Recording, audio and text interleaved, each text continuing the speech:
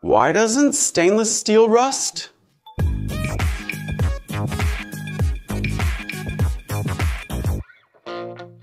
Hey engineering lovers, have you ever stopped to think about why some pots, cutlery, or even building structures exposed to rain don't rust like an ordinary nail?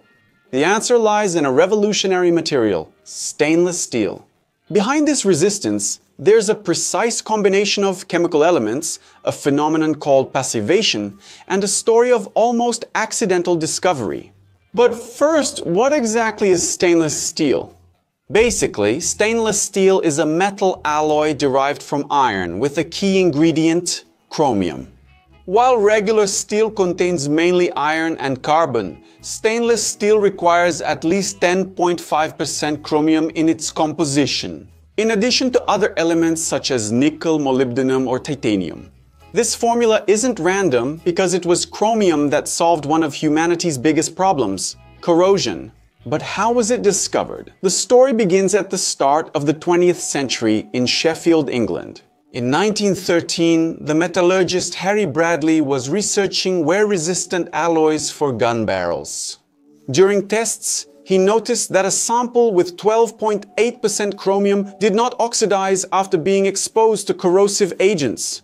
Harry realized that this alloy had potential not for weapons, but for cutlery. After all, knives and forks were constantly victims of rust. In 1915, he patented the alloy, named stainless steel. But what happens at the chemical level? The secret lies in the formation of an invisible protective film.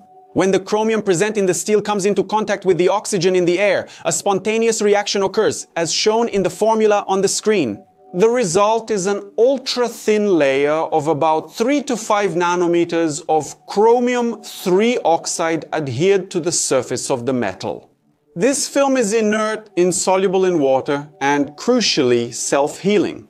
That's because if it gets scratched or damaged, the underlying chromium immediately reacts with oxygen, regenerating the barrier again. And this invisible layer, which isolates the iron from moisture and oxygen, prevents the classic oxidation reaction, as we can see on the screen. Where? This last compound is common rust, iron, III hydroxide, which ends up being porous and flakes off, exposing new layers to corrosive attack. Now, if stainless steel is a symbol of strength and innovation, having a career with those same characteristics is the dream of many people. But how is stainless steel produced? The process starts in electric or basic oxygen furnaces, where iron, pig iron, steel scrap and alloys are melted. At approximately 1600 degrees Celsius, the carbon content is reduced and elements like chromium and nickel are added. The critical step is vacuum decarburization, which removes dissolved gases to prevent the material from becoming brittle. Next, the alloy is solidified into ingots or hot and cold rolled plates and heat treated to adjust mechanical properties. Finally, passivation with nitric acid reinforces the chromium oxide layer. However, besides chromium, other components are essential. Nickel stabilizes the austenitic crystal structure, improving ductility and resistance to acids, with a percentage of 8% to 10%, as in American Iron and Steel Institute 304 steel.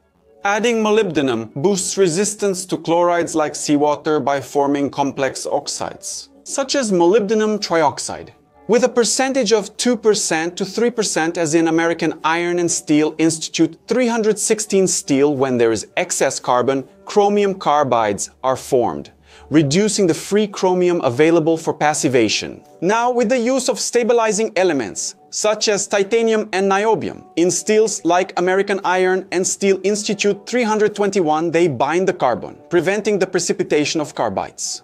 But you should know that even stainless steel can rust because it has its limits.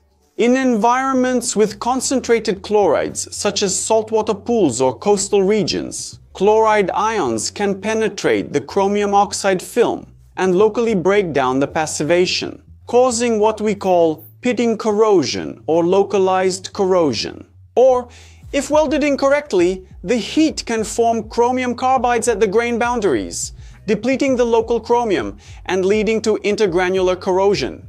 That's why choosing the right alloy is vital.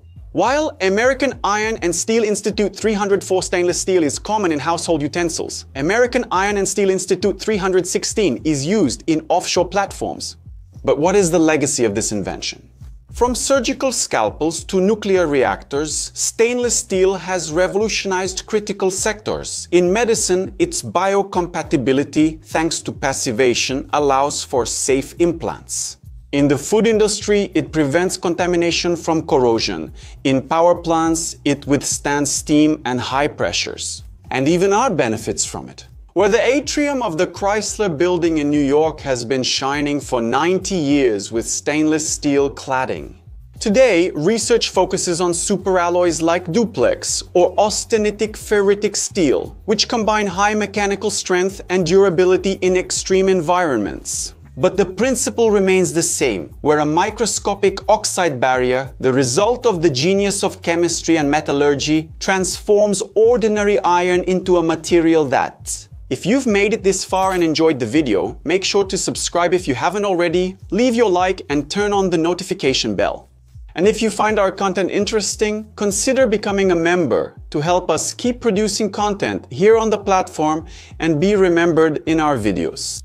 Did you know what you were doing? Stainless steel has its rust-resistant properties. Do you have any stainless steel objects there? Leave it here in the comments because I want to know. On the side, you'll find 2 interesting videos you should watch to expand your knowledge and curiosity. If you'd like to support us, please like, subscribe, turn on notifications, and consider joining the channel. That's it, engineering enthusiasts, a big hug, and I'll see you in the next video.